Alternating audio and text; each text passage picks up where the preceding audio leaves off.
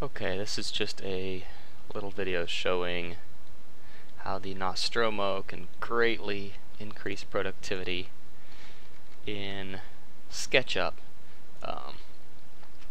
Each of these keys is fully programmable, but not only those, if you go to the side view, there's also two thumb buttons with a 4-directional thumb joystick keypad, whatever.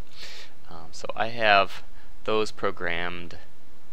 This thumb button is programmed to my alternate key map. So when I press this button, it will switch to key map number 2. You can see key map number 1, number 2, and they're programmed to things that are totally different. So when I press this button, it switches it to key map number 2. When I release it, it'll switch it back to key map number 1. So all I have to do is hold that button, hit whatever key I want on the second key map, and release it, and it automatically switches back.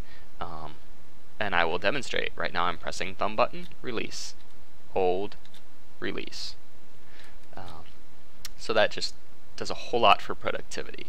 Some of the most commonly used measurements I like to keep, I like to set as macros. For example, when I hold the thumb button to go to key map number 2 and press this key, it will automatically type 3.5 inches, enter. So let's say I've got a wall, and I use a thumb button to push pull. The thumb button is on the joystick, as you can see right here. Forward is push pull, down is move, back is undo, up is space, which is select.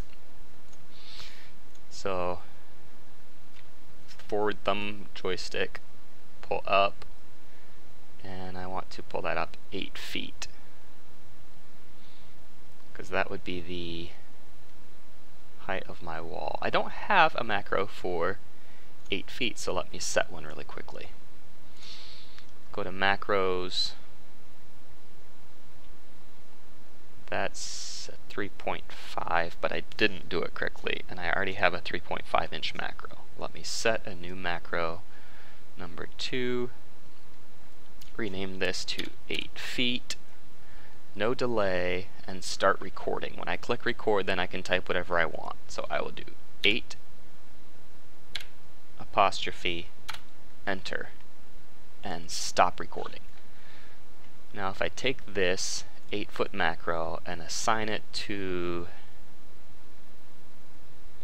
key map number 2, I will assign it to this one. Macro, assign macro 8 foot. There we go. And save that. And it will play back one time. So it'll just do it one time. You can do multiple times, continuous, toggle, and it'll play it as long as I have it pressed, but I just want it to play once.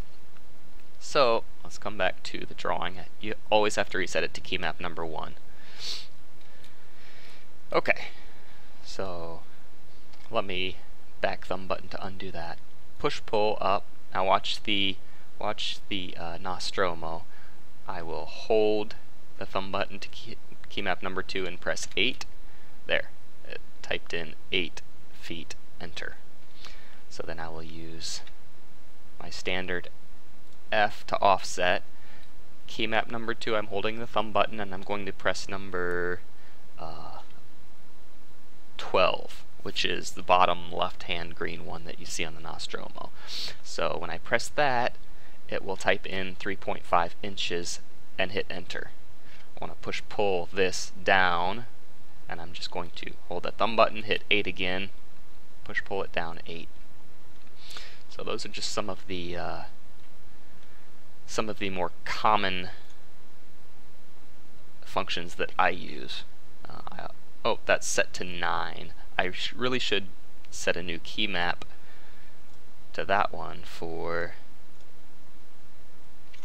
9 feet. No delay, record 9 apostrophe.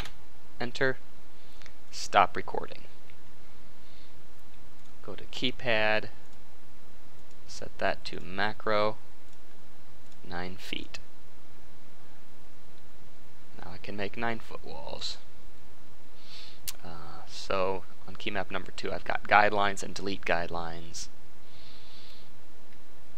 I don't remember what G is. I'd have to look. I don't use that one a lot. 8 foot, 9 foot, 3.5. Shift Control. That is redo.